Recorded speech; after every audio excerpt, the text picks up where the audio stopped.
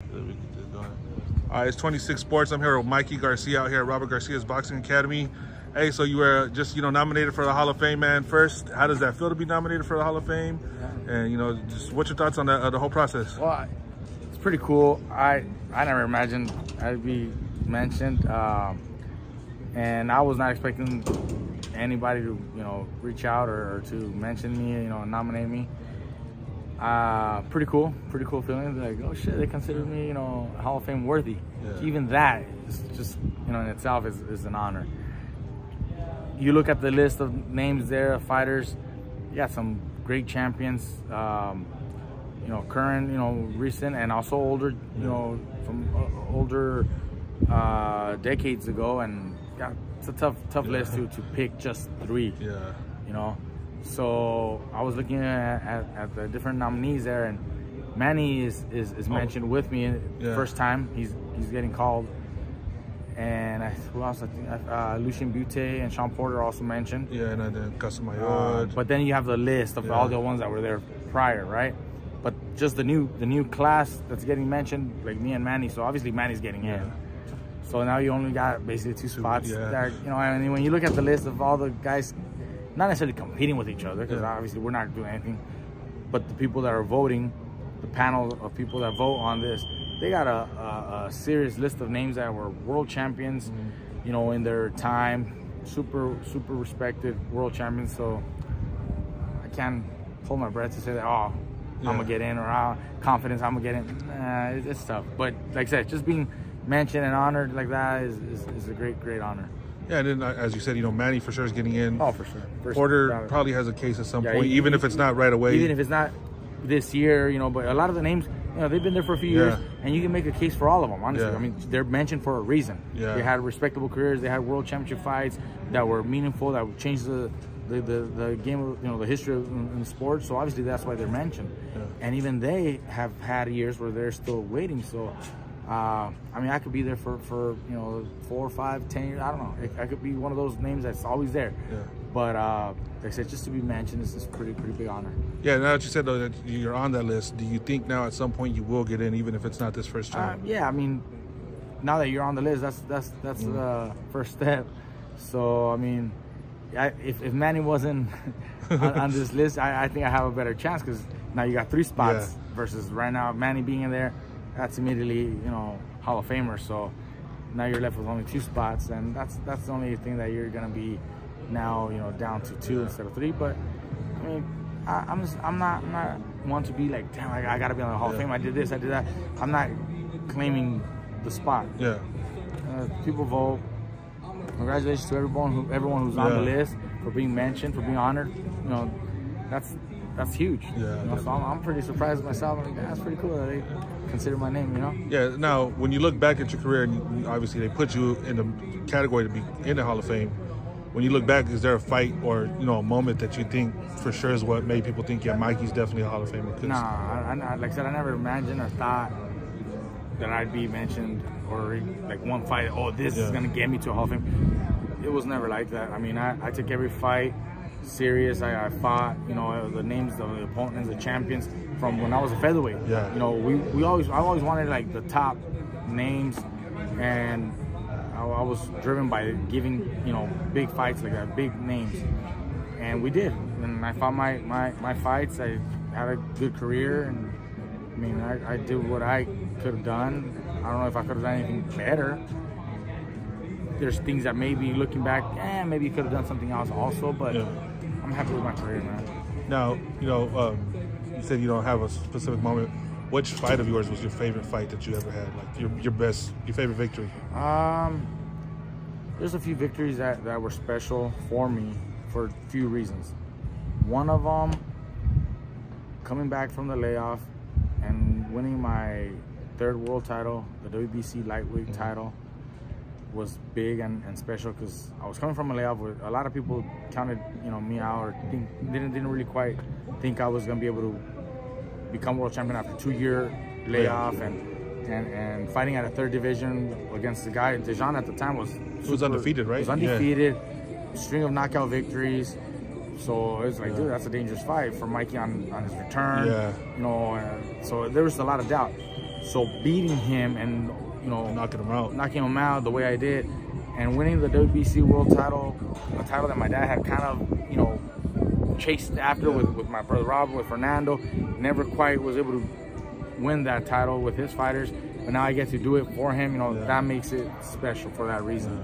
My fight with Robert Easter here at Staples Center. Oh yeah, that was good. That was a big fight because we were both the undefeated champions, the only undefeated champions in the division at the time.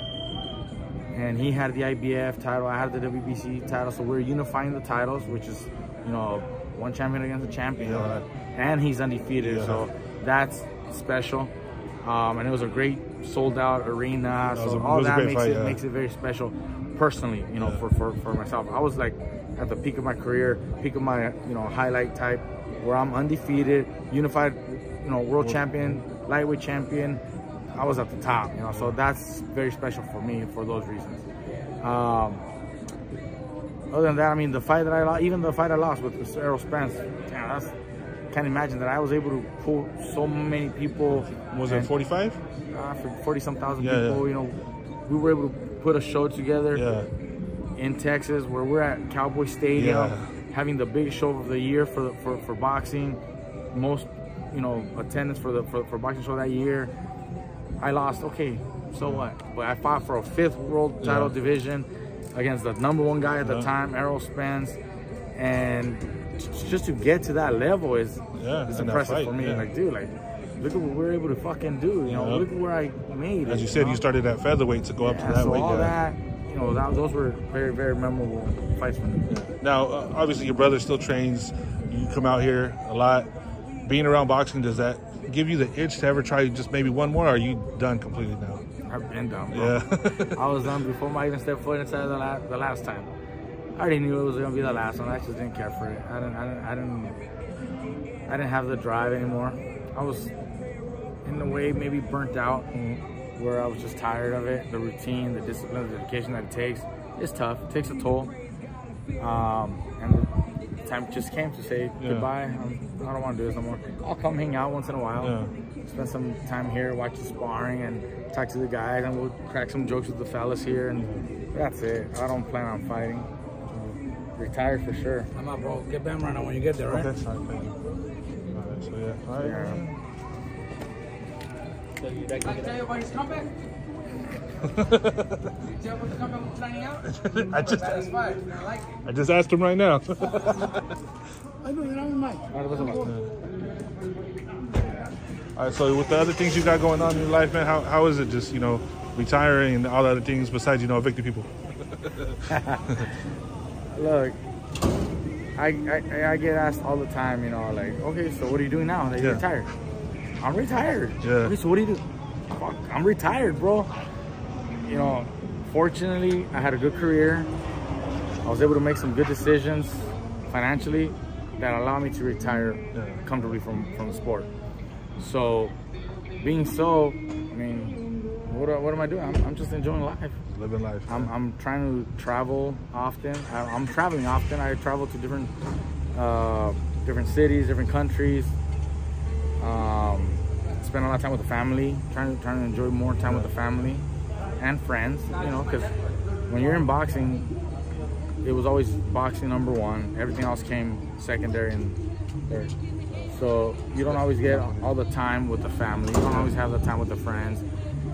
You don't have holidays, you don't have birthdays, you don't have celebrations because you're dedicated to boxing. You miss a lot, right? And you miss a lot of that. Now, I'm trying to make that, you know, make up for all that lost time. So I'm spending a lot of time with the family and friends and just enjoy life. I don't plan on coming back to boxing anytime soon. If I do come back as an advisor or manager or something like that, I could possibly do that. I could see myself doing something like that in the future. Not right now. Okay. Because if I were to do that right now, that means I have to be dedicated again. And I'm not done, you know, enjoying myself yet. Give me some time, maybe I will. Okay. Obviously, there's a lot that I can give back with my experience. I can give a lot of knowledge and advice to a lot of the younger fighters. So even right now, I do speak to the kids. I do give them advice. And I don't do it full time, but But I always offer, you know, some advice and some help and guidance when a fighter needs it, when they ask for it. So maybe I can do that later as a career, but not right now. Right now it's not in the, you know, in the immediate future. I'm just chilling right now. So as you said, you know, you retired, you got all your facilities intact, you're enjoying life. What advice do you give to the fighters that maybe, you know, they should get out of there? Because, you know, we see these guys every year where, you know, you should probably get out of there while you still can before it gets to that bad point. What advice do you give to them? I've said it before, and I repeat myself, you know, when someone asks me, like, dude, like, you were young, you were only 33. I mean, you're only 36 still, you can still be fighting.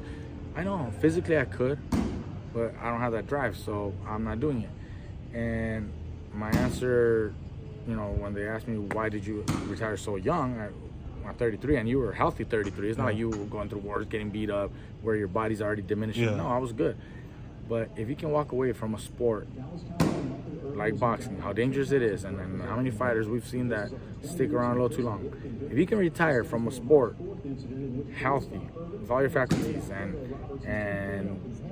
you know, able to continue living, whether it's with another job, another career, do something else in life, you're already winning. You already won. So any fighter that's close to retirement or considering retirement, take a good look at your career.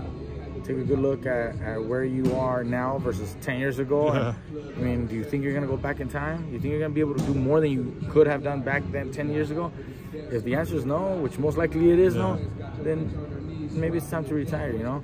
Maybe you can take an easy fight to retire, but that's it. You know, it's not going to be any more money or more titles, and it's not going to change, you know? You're risking yourself at that point. Now you're only risking your health, you're only risking your body. It's not worth it, you know. Even for me right now, I was retired. I've been retired 3 years, and I keep getting calls for fights once in a while. Especially talks about fights with Manny Pacquiao. They have not stopped for 3 years. And that's been even before where you guys were active, right? Before there was always these talks, conversations. Just August, I had late August. I still had conversations regarding a fight with Manny Pacquiao, and I'm like, dude, I'm done. I don't care for it. I mean, if it was completely something really cool with him, I might do something with him, because just to have the honor of stepping in the ring. But not for the money or not for a title, because it's not there anymore. But doing something with him, like an exhibition type of thing. If it was an exhibition, I'd be donating all that money. Whatever money that I was generating, I'd be donating it. Like I said, it's not for the money. It's not. But just to fucking be in the room with him, that'd be fucking cool. That would. You know, give the fans something like that, entertainment-wise, and you know, share the ring with Manny. That'd be cool. Not for the money, not for a title. That doesn't drive me. That's not the motivation. So even if it was a real fight, okay. If it's a real fight, fuck, I get to fight Manny. That'd be fucking cool.